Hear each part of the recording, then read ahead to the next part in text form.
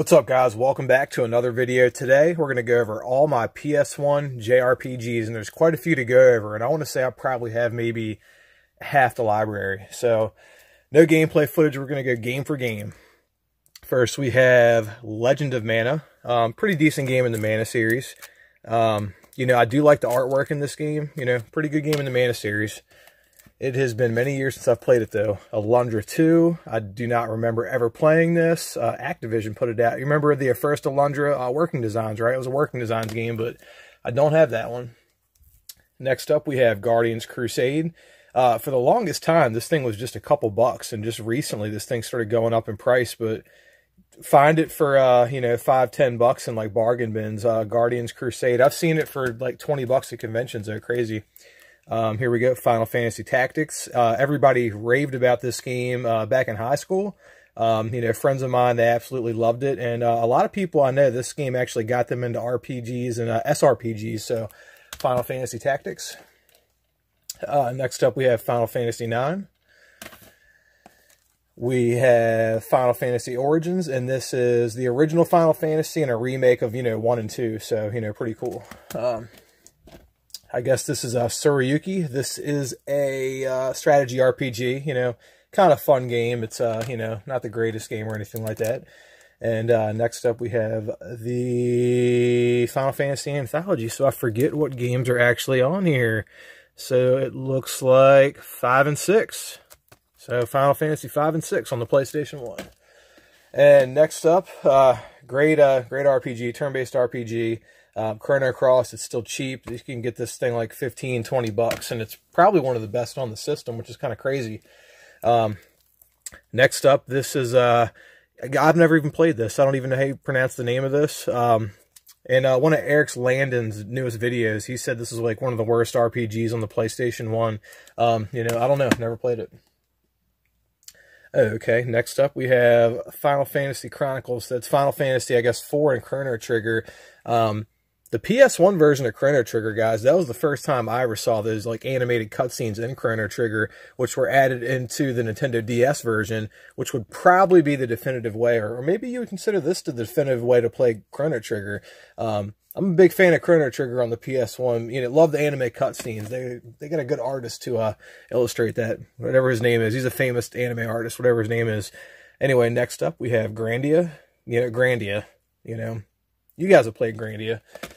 Justin and Sue and, a bunch of lovable characters. Next up, we have Valkyrie Profile. This is a turn-based, kind of timing-based RPG. This was before Enix got with Square. This game's kind of gone up in price, I'd say, over the last 10 years, but fun game. Next up, I don't know if you would consider this an RPG. I guess it's a action RPG, if anything else, but that's Misadventures of Tron Bond. But I got this other game right here. It's not an RPG, but this is a fighting game, Energize, or whatever, however you pronounce that. But it's got Clout from Final Fantasy VII, so I don't know. I thought that was kind of interesting, something to point out. Next up, a very easy strategy RPG, and that's Rhapsody. I actually found this not that long ago, maybe a year and a half ago. It was like 30 bucks, so I got it. Next up is a game I played and loved as a kid. This is the first, this is Brave Fencer Musashi. This was the first action RPG I remember, like, really getting into, even before, like, Secret of Mana and stuff like that. But yeah, Brave Fencer Musashi, great game. Okay, next up we have Beyond the Beyond. Funny thing about this game, I feel like this game plays out a lot like, there's a series, Suikoden. I don't know. I feel like they play similar, but anyway, one of Eric Landon's newest RPG videos, like the worst RPGs, just like I pointed out with another game, this game was on there, but he said it wasn't that bad. I don't know why I keep referencing Eric Landon, but anyway, Beyond the Beyond, decent game. Next up we have Vandal Hearts 2, strategy RPG. Next up, we have Dragon Valor, a Namco. I would consider this, it's an action game. I would consider this an action RPG, definitely. But anyway, Dragon Valor, it's a Namco game. Next up, excellent Star Ocean game. That is Star Ocean, the second story. We didn't get the first game on the Super Nintendo out here in the U.S., but we did get this. And again, you can see Enix, same people that did Valkyrie Profile. Great battle system on this one, but Star Ocean, the second story. And next up, another game people went nuts over back in high school, and that's Xenogears. That is Square Enix, or Squaresoft at their best.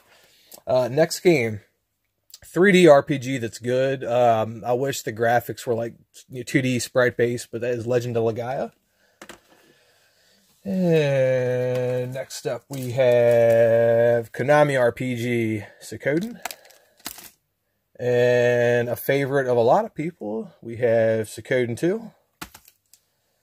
And some Capcom RPGs that I like. I have like the first one and second one, I think, on the Super Nintendo. But here we have Breath of Fire 3 and Breath of Fire 4. Excellent games. And they're not too pricey if you want to hunt them down.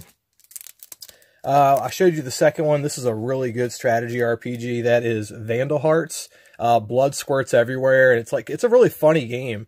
I really recommend this game. If you're not into strategy RPGs, this game will let you cross that mental barrier and get you in strategy RPGs. At least it did for me. I really recommend this game. It's Vandal Hearts. And next up, God, there's more. Here we have Saga Frontier. I have them in a plastic case for some odd reason, but it's two of them. Saga Frontier 1 and 2. If it's been years since I played just this one, I don't think I ever played the sequel. I heard it was a terrible game, but anyway, Azure Dreams. Oh, God, I forget what this game's like, but I remember playing this and kind of liking it, guys. But Konami RPG, and it should be pretty cheap. I don't remember paying a lot for that one. Next game is an action RPG by Squaresoft, and that's Threads of Fate. Good little story on that one. Here's two more games I saw sitting on the shelf, but here we have Final Fantasy VII, and we have a copy of Vagrant Story. That's a pretty cool game from what I remember. I remember really getting into this, and I think it was like 2000 or 2001, this game coming out. And if I'm not mistaken, you can still download it on a PS3 and play it on a Vita through the PlayStation Store, I think, without doing like Molecular Shell and like all that crazy stuff to your Vita. But yeah, Vagrant Story and Final Fantasy VII. And next up we only got a few left, guys. We got Tales of Destiny 1 and 2. These are not related to each other really at all. You can see that's got the price tag, what I paid for it back in the day. This is Tales of Destiny, and this is really Tales of Eternia. You can get this game in English on the PSP PAL, which it's region free, so you can still play it with your PSP. But Tales of Destiny 2 is Tales of Eternia. Two different games, but these are both really good action RPGs on the PlayStation 1. They've gotten kind of pricey over the years.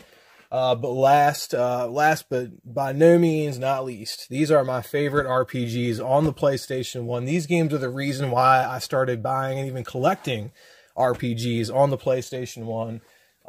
My favorite game growing up was